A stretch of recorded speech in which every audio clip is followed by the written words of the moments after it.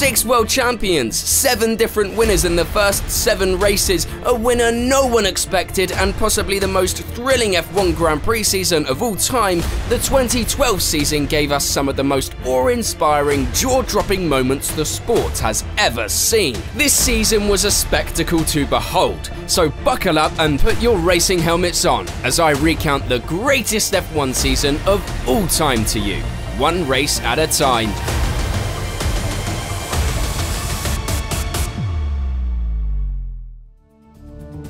It all started down under in Australia, where McLaren, despite their lackluster 2011 season, burst out of the gates like a kangaroo on steroids. Jenson Button snatched his 3rd Australian Grand Prix victory, leaving defending champ Sebastian Vettel hot on his heels just 3 seconds behind. Meanwhile, teammate Lewis Hamilton, who kicked off from pole position, managed to secure a respectable 3rd place. McLaren was back with a bang, causing everyone to scratch their heads in disbelief. Not many had expected McLaren to be this explosive out of the races. Even fewer had expected Jenson to be the one leading this charge. But things would take a twist in Malaysia. As the rain poured down, McLaren's hopes washed away with a less than stellar pit stop that left Hamilton in a sticky situation. However, the master of wet conditions, Fernando Alonso, wove his magic in what many considered a sluggish Ferrari, stealing the victory right from under McLaren's nose. This led many to ask the question, was McLaren only good under scorching heat, or did they have more tricks up their sleeves? After that, we go to China, where Nico Rosberg brought the thunder for Mercedes, snatching their first win since their return to F1. McLaren, on the other hand, had a bounce-back day with Button and Hamilton securing 2nd and 3rd places, showing they weren't ready to be left in the dust just yet. Vettel, feeling the pressure, would roar back to life with his first victory of the season in Bahrain, but he wasn't exactly doing a victory dance in his Red Bull. Something was amiss in his ride, and he made it known. And that is when that happened. The most surprising moment in Formula 1 history.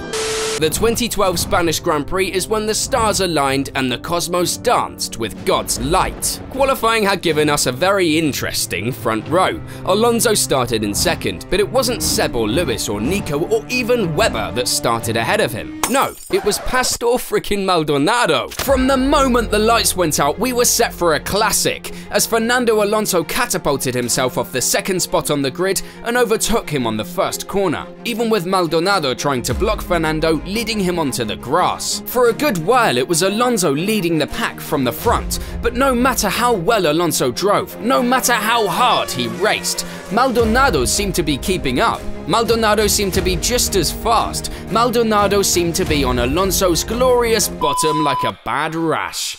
And on lap 25, Williams would perform a move that put everyone on the edge of their seat. They triggered the undercut, executing a flawless pit stop. The Williams mechanic swiftly equipped Pastor with fresh tyres, allowing him to re-enter the track in clean air and perform his best Sonic the Hedgehog impression. Eventually, Ferrari made the call to bring Alonso in for his own set of fresh rubber, but it was too late. Alonso exited the pits to Maldonado blazing past him, with the Venezuelan setting the fastest lap of the race. This dogged, unrelenting drive from both Maldonado and everyone in the Williams garage meant that the man on the track now had a substantial 7-second gap that was created, with Maldonado successfully fending off Alonso's pursuit throughout the 3rd stint. However, the race was far from over for the Venezuelan. As the tension mounted, a heart-in-mouth moment unfolded during Pastor's 2nd and final pit stop. The rear right wheel was frustratingly slow to go on, costing precious time and allowing Alonso to close the gap after his own trip to the pit lane. And things would get even dicier yet, with a 3rd man entering the fray. The Lotus Renault in front of him had no intentions of pitting anytime soon. His presence on the track slowed Pastor's pace, providing an opportunity for Alonso to catch up. If Maldonado wanted to make history, he would have to right it himself by overtaking it, and in the driving seat sat one of the fastest drivers on track, Kimi Räikkönen. But with Alonso closing in rapidly in just 2 laps after his pit stop, Pastor seized the moment. Assisted by DRS, he relentlessly closed the gap to Räikkönen, finally surging past him in a breathtaking maneuver during the braking zone of turn 1. swiftly reclaiming his rightful place at the front of the pack. And then it happened. All of Catalunya rose to its feet as Maldonado crossed the finish line after 66 thrilling laps, clinching victory with a remarkable 3.1 second lead. He had done the unthinkable. This triumph ended Williams' 8-year drought without a Grand Prix win, a perfect celebration for team owner Frank Williams on his 70th birthday. Now let's take a look at the standings after that chaotic rollercoaster ride of a start. Sebastian Vettel and Fernando Alonso found themselves uncomfortably, awkwardly close to each other in a thrilling tie at the top with 61 points each. Hamilton, meanwhile, was close behind with 53 points, while Kimi Räikkönen and Romain Grosjean from Lotus were playing catch-up with 49 and 48 points respectively. Then, we went to Monaco. It is a circuit fit for royalty, and here the stage would be set for the return of the king, with Mark Webber claiming his second win in 3 years. However, it was Alonso who emerged as the sole possessor of the World Championship lead once the checkered flag fell. With impeccable tyre management and clever Ferrari strategy, he had run longer than Hamilton during pit stops, leaving his competitors in the dust. Vettel, after another failure to reach the top 10 shootout, pulled off a long first stint and managed to jump ahead of the McLaren to secure 4th place. When the checkered flag fell, the top quartet was separated by less than 2 seconds. Monaco had once again served up a classic straight from the kitchen of the F1 gods. Now let's dive into round 7 in Canada. In a thrilling battle with Hamilton at the front, both Alonso and Vettel decided to take a gamble and go for just one pit stop, while McLaren played it safe. Hamilton effortlessly passed both cars on his fresh rubber, leaving them scratching their heads in disbelief. Eventually, Red Bull cut their losses and brought Vettel in for a second stop, but Ferrari paid the price for not doing the same when Vettel overtook Alonso for 4th place. Yeah, that was a proper comedy skit. Round 8 took us to Valencia, where a pivotal moment unfolded in Alonso's championship challenge. Vettel, the man on the pole, seemed destined for victory. The German had raced into an early lead and was so far ahead of the rest of the pack that he had to contend with no traffic after pitting and rejoining the track. Yeah, that's how bonkers fast he was that day. His closest competition, Fernando Alonso, had started in 11th and jumped into 8th early. After passing Nico Hülkenberg for 7th, Alonso stayed out a lap longer than Kobayashi and Kimi while they made their pit stops, and then jumped them both when he came out on track. Things would really pick up when an incident on lap 27 between Jean-Eric Vergne and Heikki Kovalainen brought out the safety car, erasing Seb's 20-second lead at the front. More importantly, it allowed Alonso and Kimi to jump Lewis after he had problems with his pit stop. By the end of the safety car period, Alonso had made it up to 3rd place, within striking distance of Sebastian Vettel's charging Red Bull. By the time the cars had reached the first corner after going green, Alonso had passed Grosjean into 2nd. Still, Alonso's Ferrari was simply not fast enough to keep the Red Bull behind it over the course of the lap. It was clear that Alonso would need a miracle to even challenge for the race win. Yeah, I don't know what faith Alonso believes in, but clearly it's the truth because the man got exactly what he needed.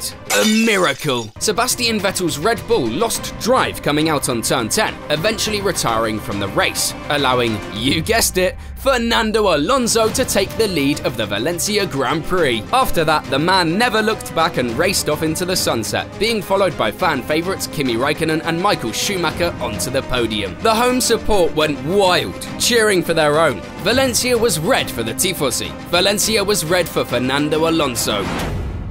In round 9 of the championship, our innocent grid found themselves at Silverstone, where the weather played a dismal role in the proceedings. It would be here that Alonso saw an opportunity to make up for Ferrari's qualifying deficit. He claimed the team's first pole since 2010 and came agonizingly close to back-to-back wins. With a reverse tyre strategy, he battled against the relentless pursuer Mark Webber, managing to stay ahead until the last 3 laps when the faster Red Bull overtook him. However, he still kept Vettel's RB8 at bay, increasing his points lead over the reigning champion to a whopping 29. In Germany, the rain dance master Alonso once again worked his magic and secured pole position, but this time Vettel joined him on the front row, setting the stage for an absolute supernova of fire.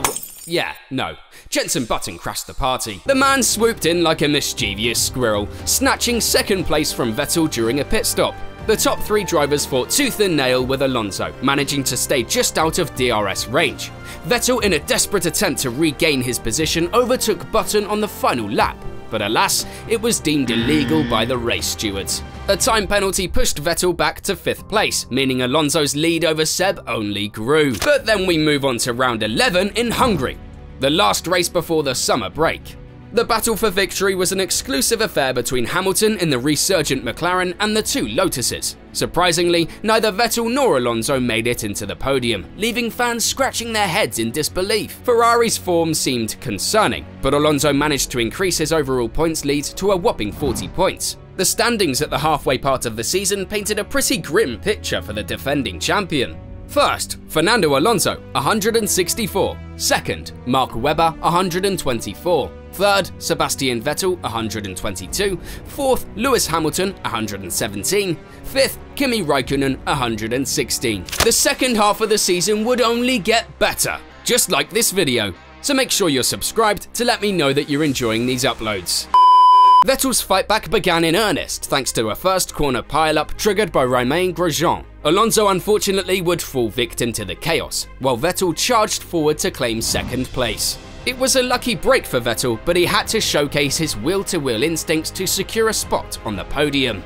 Round 13 took us to the iconic Monza, where the Tifosi were ready to cheer their beloved Ferrari to victory. However, Formula 1 is rarely that simple. Both Alonso and Vettel faced their own troubles. Vettel's RB8 suffered another alternator failure, leaving him off the pace and out of contention for a podium finish. Meanwhile, Alonso's frustration reached new heights when a broken anti-rear roll bar in Q3 sent him spiraling down to 10th on the grid. Despite driving like a man possessed, Alonso could only salvage 3rd place, leaving him with a sense of missed opportunity. Round 14 took us to the dazzling streets of Singapore, where the nightlights illuminated the thrilling battle for the championship. Hamilton, determined to outshine his rivals, led the pack with Vettel and Alonso hot on his heels. But wait, is it a bird? Is it a plane? No, it's Adrian Newey with another arsepull innovation that nobody can compete with. The mastermind behind the Red Bull would unleash a secret weapon in Singapore. A double DRS device and a new front wing. Suddenly the RB8 was back in business, and Vettel pounced on the opportunity when Hamilton's gearbox decided to leave the chat.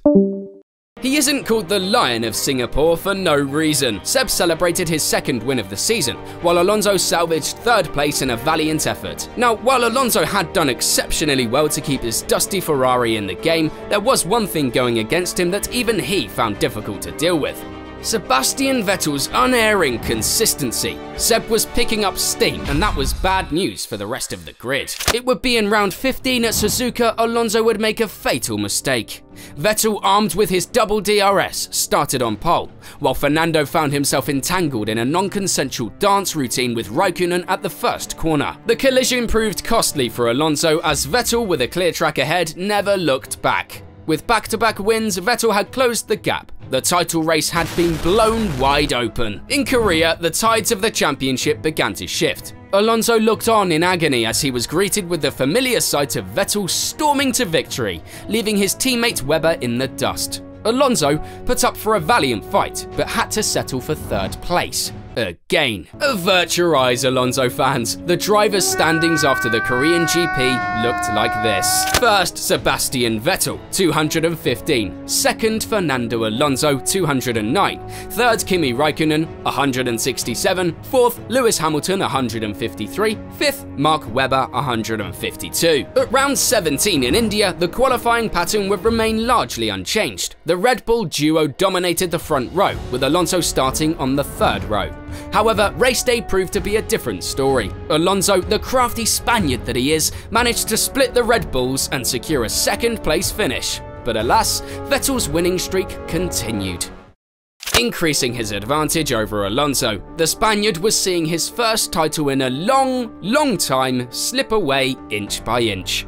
Was there any way he could recover? Was there a twist in the tale left? Now, at this point, Vettel was leading Alonso by a mere 13 points as they headed into the final 3 races. Now, everyone in the paddock was convinced that Vettel had it in the bag. It seemed like Vettel was about to cruise to victory, while poor Alonso struggled to keep the car in one piece. But this truly was a season of but. The Abu Dhabi Grand Prix wasn't quite going to be this straightforward. So what happened? Well, Vettel once again showed his qualifying prowess by outperforming Alonso, standing himself in second place on the starting grid.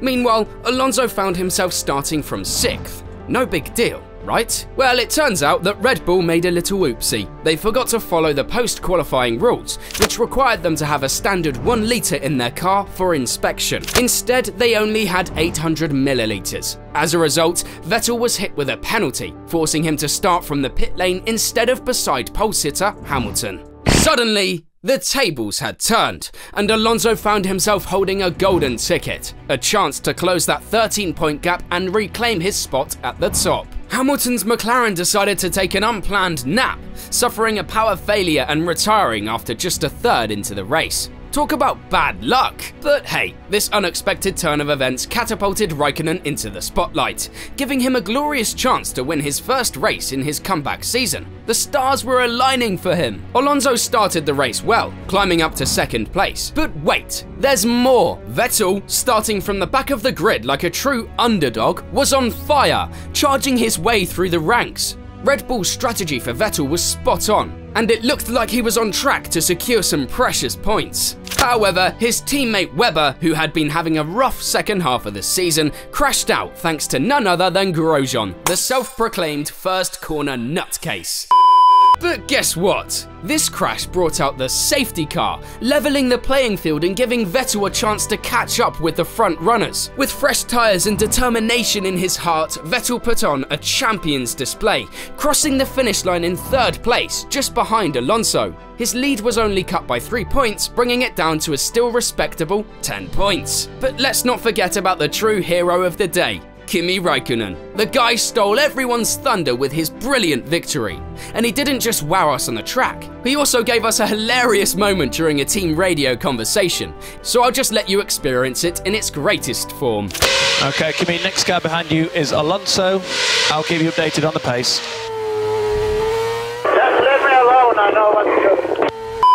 Now we arrive at round 19, the United States Grand Prix at the Circuit of the Americas. With a 10-point lead, Vettel had a mathematical shot at sealing the crown.